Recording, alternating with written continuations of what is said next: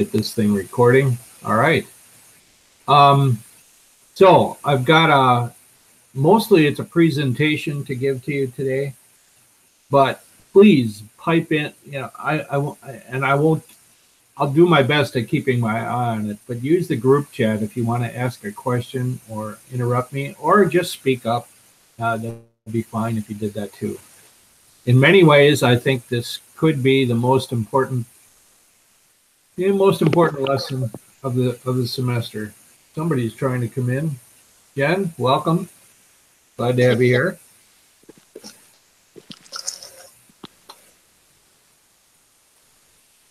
Okay, I don't know if she's having a little trouble, but anyway, we've got Jen. Good, welcome. Glad to have you. So in many ways, this is the most important presentation of the year. So let's get started.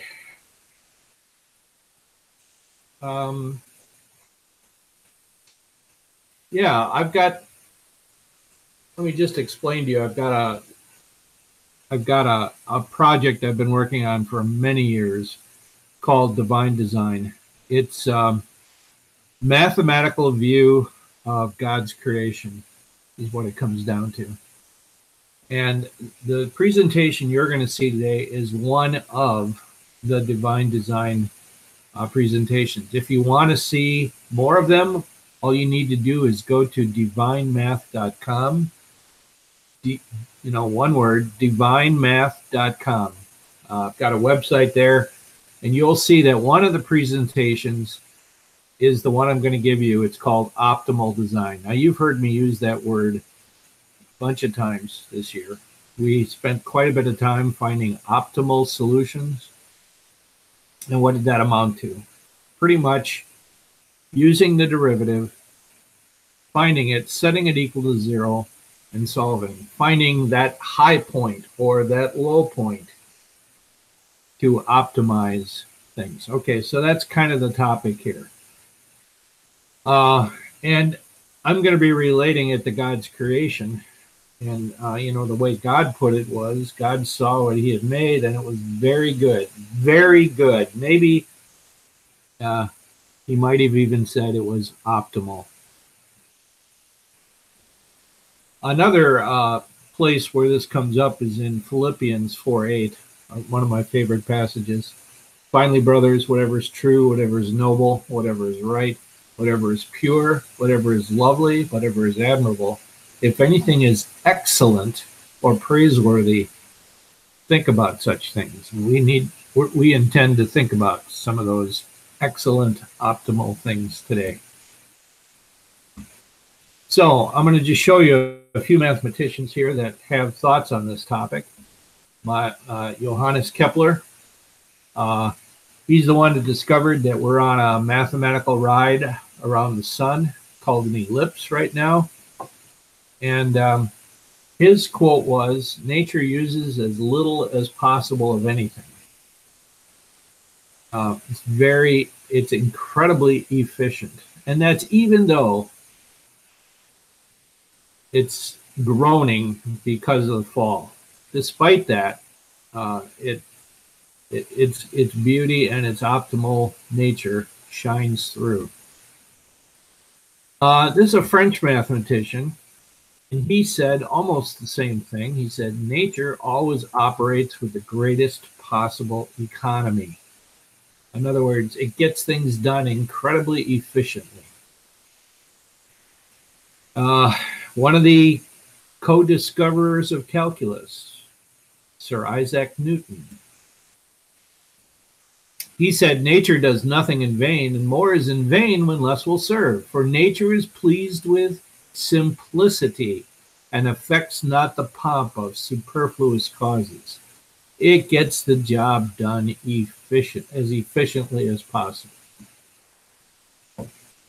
We certainly talked about this guy. Remember, he's the guy that the number E is named after, genius, Leonhard Euler. And he said, because the shape of the whole universe is most perfect and in fact designed by the wisest creator, nothing in all the world will occur in which no maximum or minimum rule is somehow shining forth. So the principles I'm showing you, they've been known for a long time, but I'm going to be showing you some of that in the context of some modern day inventions. Leonardo da Vinci, Mr. Everything in the Middle Ages, mathematician, scientist, artist. He said human ingenuity may make various inventions, but it'll never devise any inventions more beautiful, nor more simple, nor more to the purpose than nature does, because in her inventions, nothing is wanting, nothing is superfluous. There's a whole center, this whole idea of bionics, which is sometimes called biomimetics. The copying designs in God's creation and making use of them for inventions. There's a center devoted to that, as you can see, in Reading, England. And this is one of their quotes. Nature works for maximum achievement at minimum effort. Boy, are those two huge words in our class this semester? They sure are. So if we look at sine wave and all it represents, it's the perfect example of going from max to min and back again. And it just reminds us, that's right, those high points and those low points can be found by, of course, calculus. I'm going to skip these. Okay, now we're going to take a look at a simple math problem. The problem is we have a line and we have 2 points not on the line. The goal to find the path that goes from A, bounces off the line and goes to B, that'll give us the shortest possible path. Okay, that can be found using some simple geometry. So you can first draw a perpendicular from A to the line, and then you can find, by copying a segment, you can find point A prime, which is the same distance away from the line on the opposite side. And then if you take that new A prime and connect it to B, okay, you will see, of course, where it crosses the line at point C.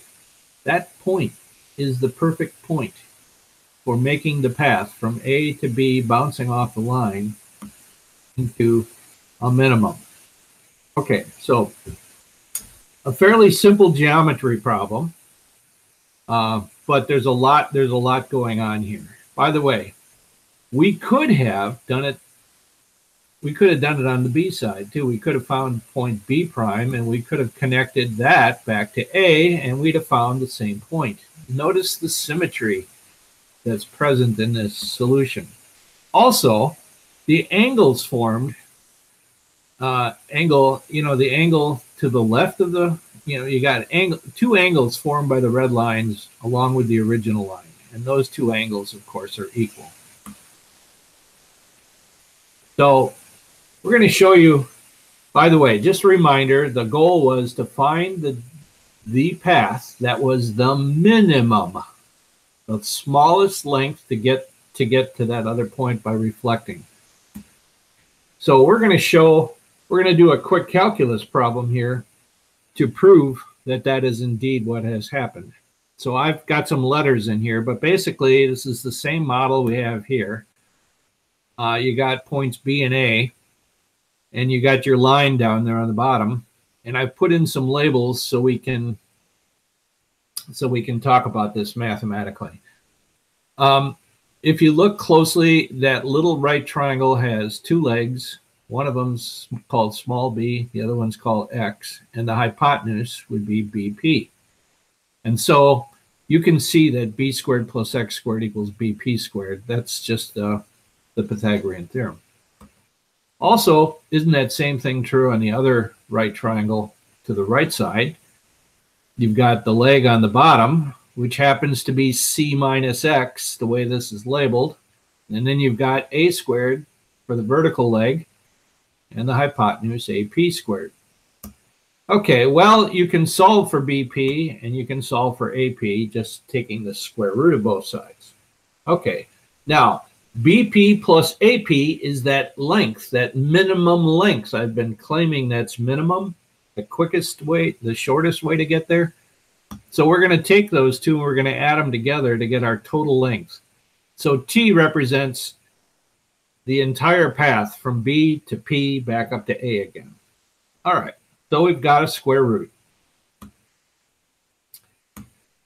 Well, we could write that using fractional exponent notation, just replacing the square root signs with 1/2 power. And then, guess what? We want to find the minimum, so we're going to take the derivative. Okay, so the derivative means, all right, I've got to do the power rule, and then I have a chain rule, right? B squared plus x squared to the negative 1/2 times 1/2 times 2x, because I'm differentiating with respect to x. B is a constant. And then the same thing is true of the second one. 1/2 times that whole thing to the negative 1/2. And then there's a chain rule. And here I have two things, two x terms. Negative 2c is the derivative of negative 2cx, and 2x is the derivative of x squared. Okay. So if we just, like we did in our assignments, we convert over to the algebra form of this, it'll look like this, you know, the negative 1/2 power, that just means it's a square root on the bottom. And what happened to the 1/2 and the 2x? Well, the x is still up on top, but the 1/2 and the 2 canceled. Anyway, you wind up with this expression. All right. Now we could just subtract that second fraction from both sides, and that'll reverse the numerator from x minus c to c minus x. And then I'm just going to make one little other change. The square root of b squared plus x squared, that's just another name for what? That's that hypotenuse BP. And that square root of a squared plus c squared, that's just the square root of AP. So what we've got is this ratio. X is to BP as c minus x is to AP. In ratios, you can also rewrite it horizontally. You know, the first numerator is to the second numerator as the first denominator is to the second denominator, just to get it in this form. And basically, if you look at it, that just tells me that triangle BCP is similar to triangle APD. And if they're similar, what do you know about similar triangles? Corresponding angles are the same. That proves that angle BPC is congruent to angle APD. Oh yeah, so the angle of incidence equals the angle of reflection. A very important principle. And remember, this is exactly how light works. But to get that minimum distance, those angles BCP and APD have to be the same, and that will give you the minimum distance. And light obeys this principle every day. You can see here a picture of light reflecting, and you can see that those two angles at the base down there, they're always equal. Why? Because light always takes the minimum path to get where it needs to go. Always. So in other words, light gets calculus really well. Another thing, God's creation gets calculus. Here you see a soap film wrapped around some wire frames. And you can, if you look closely, you can see the soap film reflections. And all I want to do is make this point. When that happens, the soap film automatically knows to go to a configuration that gives minimum surface area and holds the most volume. Calculus. Minimum surface area, maximum volume. Okay, now the B's. In particular, we're going to take a look at that structure they're on. Their honeycomb, which they themselves build, is regular hexagons. We call that a tessellation, when everything fills the space like that. And I'm going to show you a video here, and maybe you could just let me know in the chat window. Let me know if the sound is good and all. I'm hoping this works out fine. So here we go. Oh, before we do that, I got to just show you this. So as you can tell, there is something very famous known as the hexagonal honeycomb conjecture. And I mean, it's been proposed for many years. And here you can see Thomas Hales of the University of Michigan has proven it. He's done a proof. And basically, in white, you can see what it says. Bees have discovered the most efficient way of dividing the plane into equal-sized cells. 1953, the bees knew. But in 1953, we already knew that if they're polygons, hexagons are the best. But what Hales proved is that even if they're curved, even if you allow for curved edges, it is the best. And yeah, here's just a quick view of the first page of his conjecture. You can see he's getting set up to prove that, hey, that grid does its best job of holding the most area for the minimum perimeter. And it's strongest, and it goes on and on and on. Okay, so you can kind of see that here. I've got a large sphere, and on it are a bunch of little spheres attached. So when you look at that more close up, this is what you see. And as you scrunch them more, and as you crowd more and more of them in, what happens to the outer shape? You see how they go to regular hexagons? Yeah, it's just a natural occurrence. This is rather poor animation, but it tries to show that when you, like if you took a bunch of cylinders made out of cardboard, kind of like toilet paper, the core of the toilet paper rolls, and you put them all together and squished them, they would turn out to be hexagons.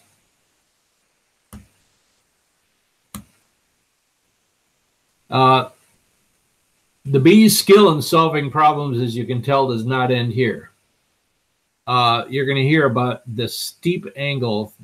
See, when one of those cells gets, when you look inside one of those cells, they go deep, they go down deep, and there's a 3D joint made on the bottom. And Maclaurin found out that too gives a max, surface area a minimum and volume a maximum, discovered by him. Okay, so now let's take a look at this video. Again, keep me posted.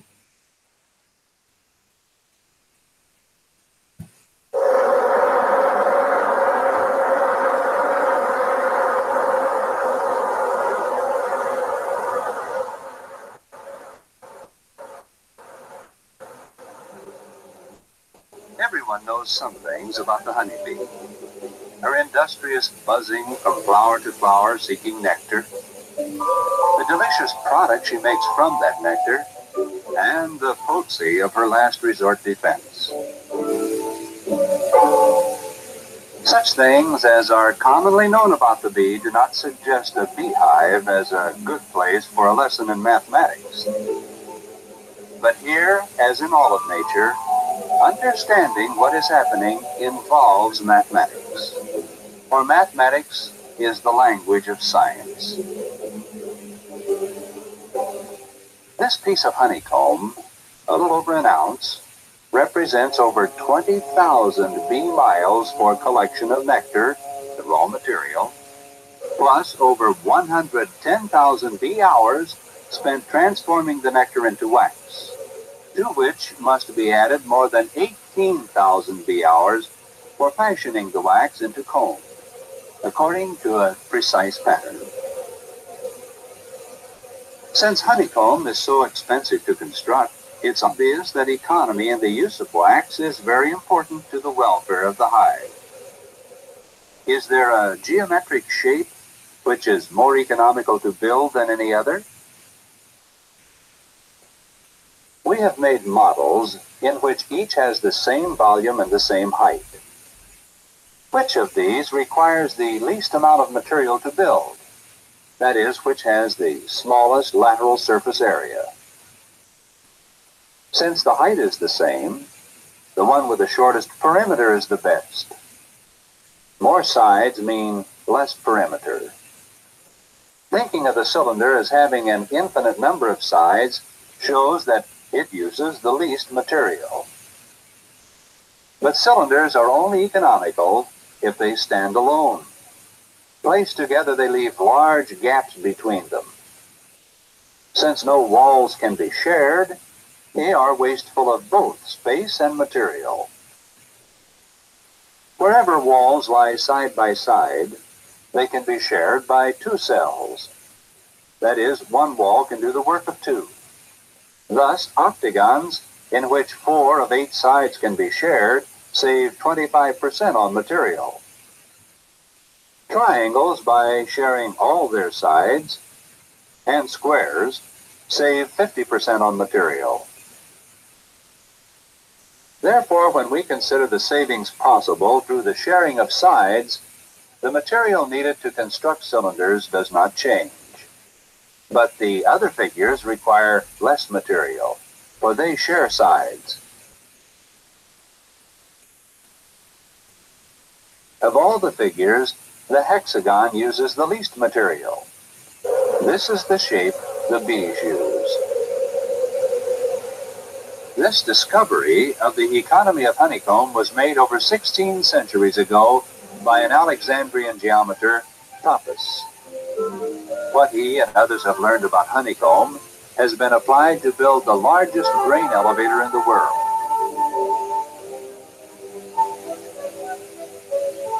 The hexagon provided the most economical, the strongest design.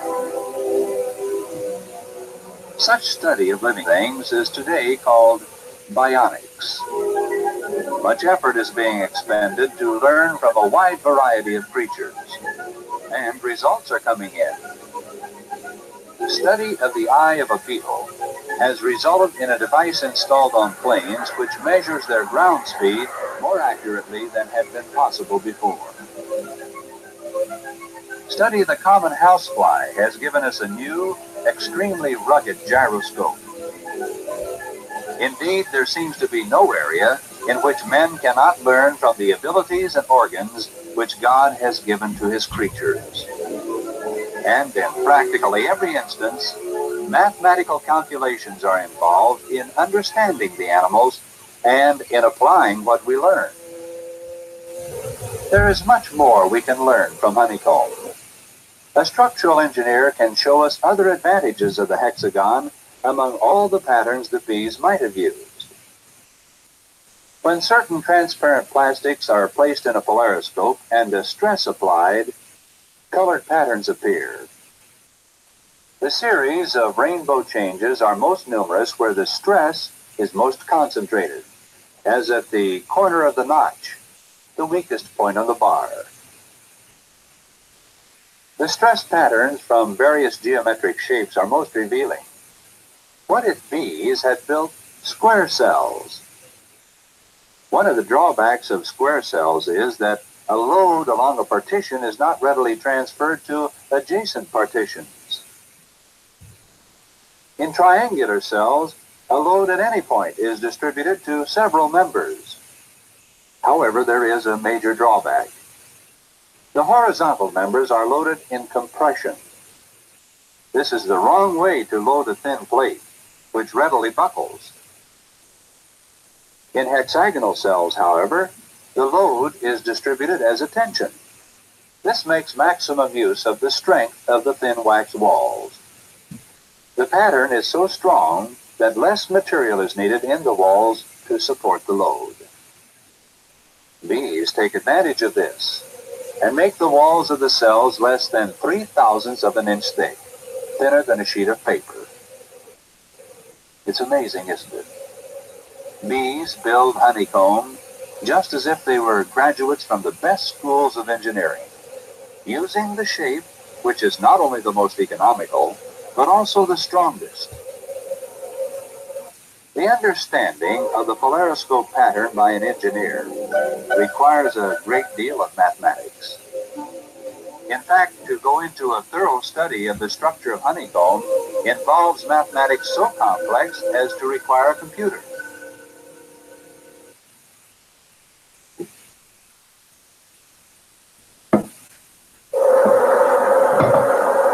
Part 2.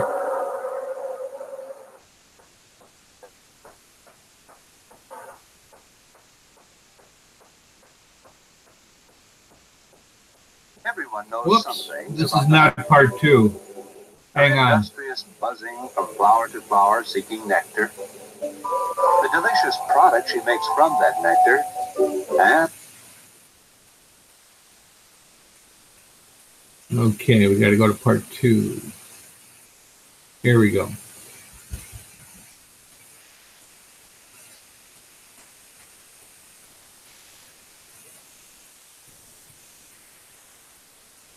let's look further at the way in which mathematics, some of it quite advanced, has enabled the scientists to understand the structure of the honeycomb. Some 2.5 centuries ago, a French astronomer, Maraldi, became fascinated with bees. One thing he noted about the double rank of cells in honeycomb is that their bottoms are not flat, but convex, formed of 3 rhombi. Obviously, the obtuse angles where bottom meets wall make it easier for the bees to construct the cells and to keep them clean. But Maraldi noted that there was a remarkable constancy to the angles of the rhombi. They measured about 70 degrees. He suggested that the bees had used this angle for the sake of simplicity. For if the acute angles of the rhombi are 70 degrees 32 minutes, the angles of the side trapezoids are identical. Réaumur, a noted French scientist, suspected that there was a further reason for the special shape. He wrote to a number of mathematicians asking what angle would give the most economical trihedral base on a hexagonal prism. Only one, Koenig, came up with an answer. To get his answer, he first proved that the volume of all hexagonal prisms with trihedral bases is the same, provided that the height h and the side A remain constant. This is easy to see. If a piece is cut off one place and put back on at another, the volume does not change. But as this distance changes, the shape of the prism and the area of its surface change. If this distance is called x, this is the formula for the surface area. It consists of the areas of the 6 rectangular sides, less the triangular pieces, plus the areas of the 3 rhombic ends, which can be calculated by means of the Pythagorean theorem. Substituting in this formula, calculating values for x equals 0, x equals 1/10, and so on, plotting these values, x equals 4/10, 6/10, and so on, and then connecting these points gives us a graph which shows that the area is at a minimum when x lies between 3/10 and 4/10. In other words, the prism with the flat base and the prism with the very pointed base have more surface area and would require more material to build than the intermediate one. Unfortunately, no amount of graphing or even brute force calculation will yield a mathematically precise answer. But there is an elegant shortcut to an exact answer. Some 300 years ago, Newton invented the calculus.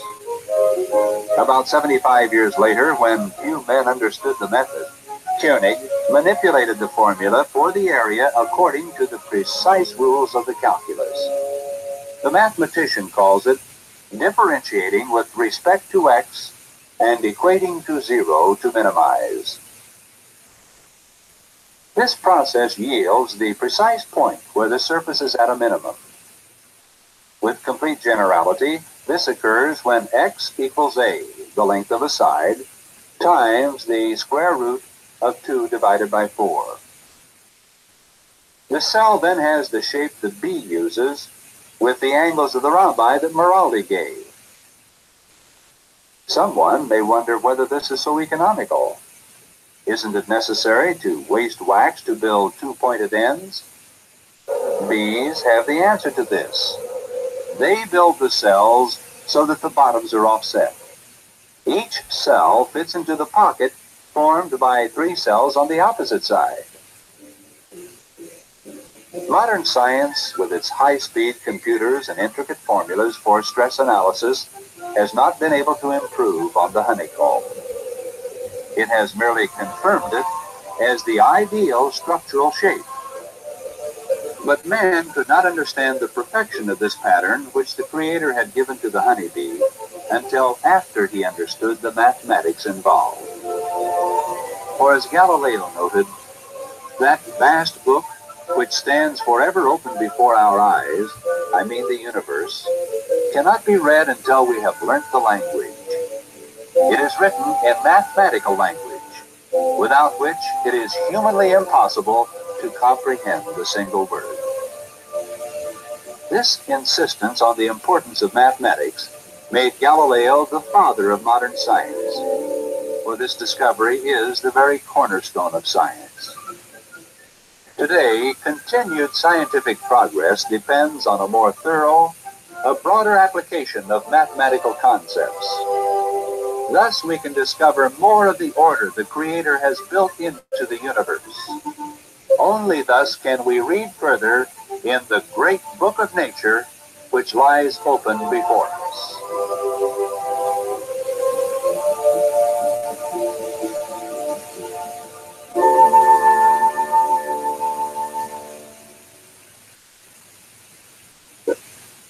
Okay. So, keep going here.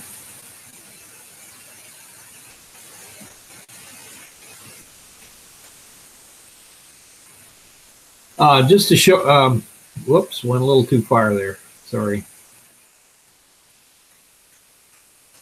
There's a lot, there's so much more to this, but I got to be careful. I got to keep my eye on the 50-minute limit here. But honeybee calculus, there's just just look at the white text on the screen. When a honeybee comes back to the hive and he tells the other bees where the good stuff is, and he tells them by he does a dance to indicate where the good stuff is. Okay, a waggle dance they call it. How much he it basically it amounts to polar coordinates. I don't know if you remember that from algebra, r comma theta instead of x comma y. So there's that. Anyway, if you go toward the bottom of the page, how does the honeybee know how far she has gone? The answer is teased out by an elegant series of experiments. She actually integrates the speed of movement of images across her eyes.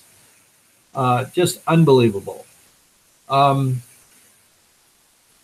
Let's just look at the leatherback turtle. Some of the designs for efficiency. Okay, I don't know if here's a picture of a leatherback turtle. Do you see how it's kind of divided into what segments?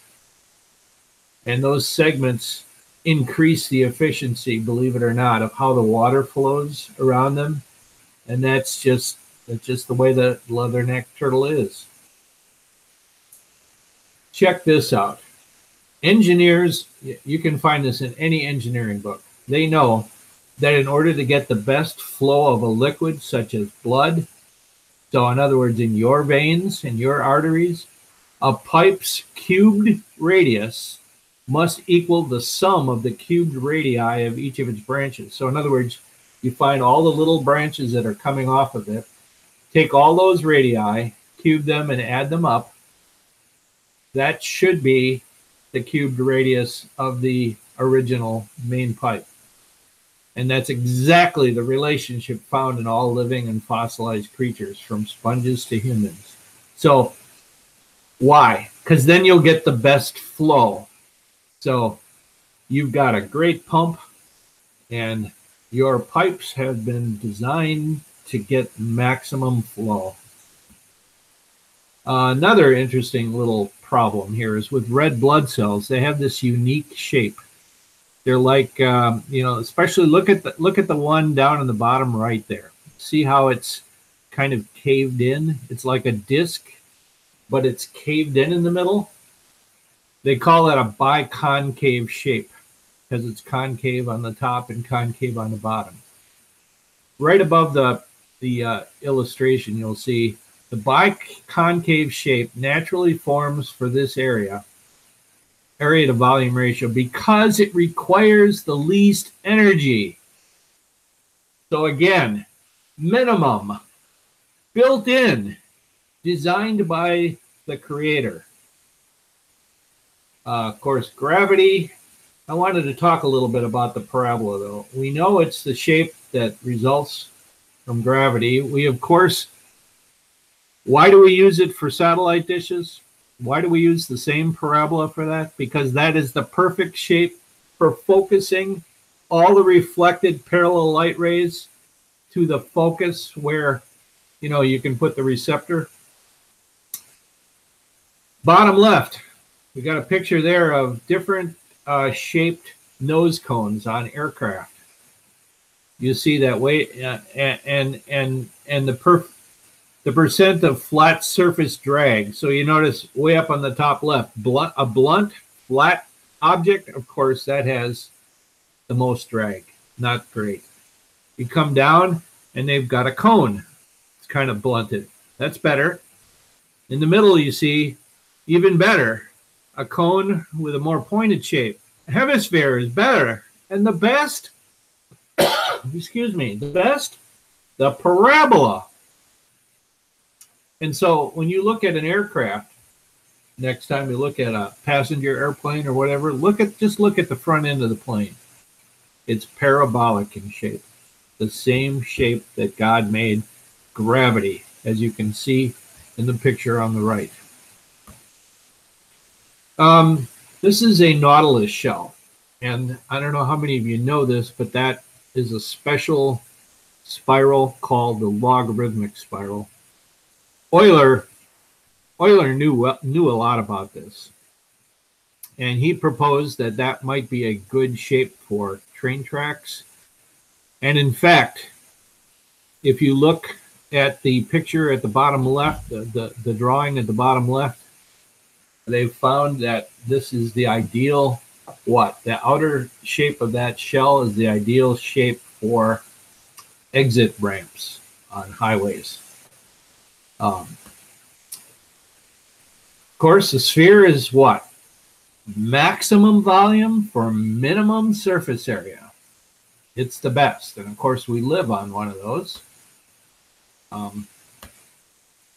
When we were first conceived, we too were spheres.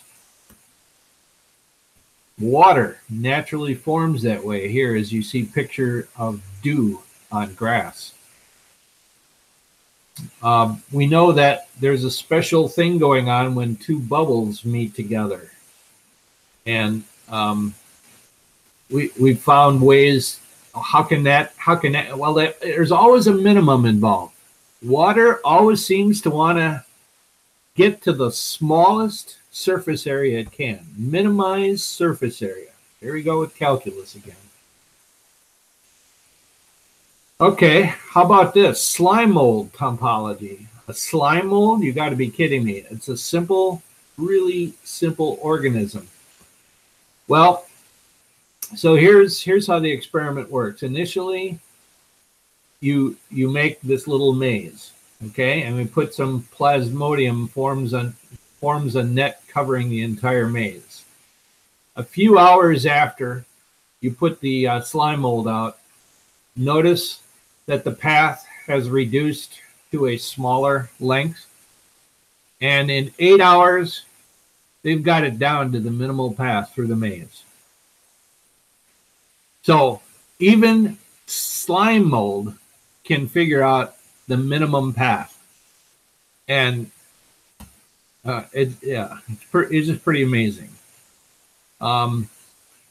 Okay, when it comes to knots, which may seem like a silly concept to you, but really DNA, which is pictured at the top right, is a knot.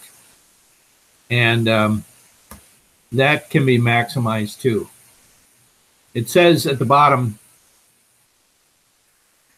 obviously not from me, but from the scientists, evolution has already built these solutions into molecules.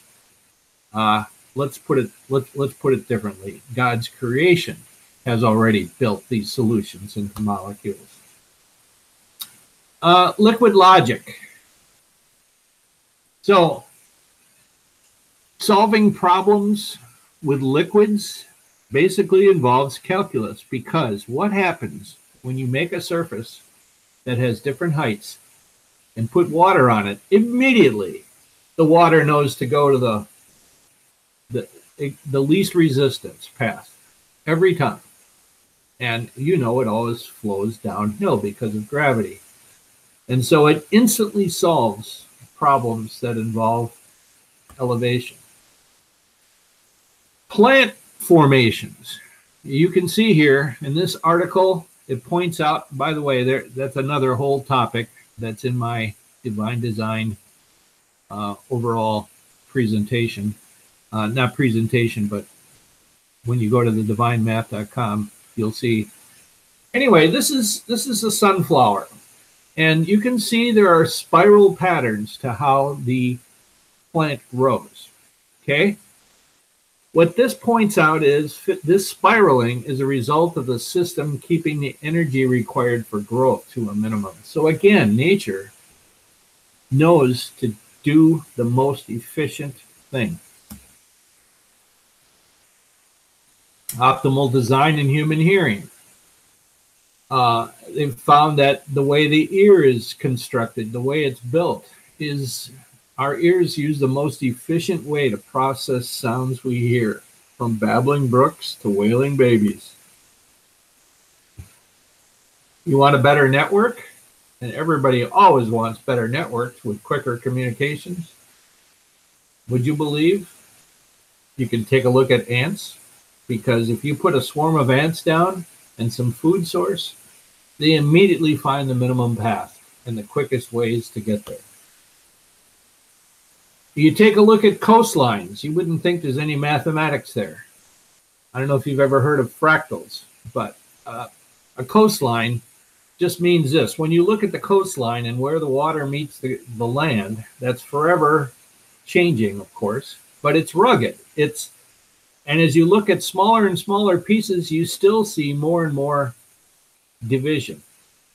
Well, fractal coastlines are the best at damping waves, as you can see here in the white text. That means the way God has made things with these fractal coastlines, it does the best job of handling waves that are coming in, and thereby minimizing erosion.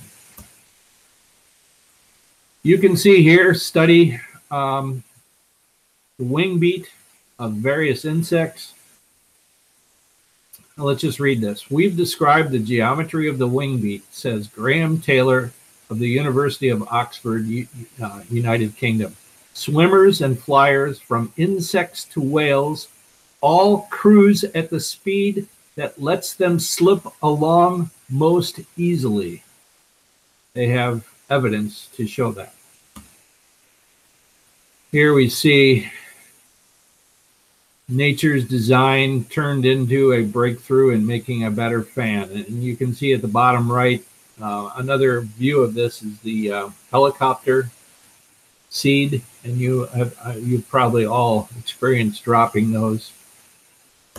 Efficiency. And nature definitely has it. Here you see something called phototropism, where plants automatically lean toward the light source. They grow and bend in the direction of light to achieve maximum efficiency. So, just a touch. There is so much more to this. I just wanted to give you a feel. This is why I really like studying calculus, because it points out with a huge exclamation point that what God has made is truly what? Very good. It is truly optimal. Okay, thanks. There is another version of this. I'll have two of them up on the website. Did anybody have any questions?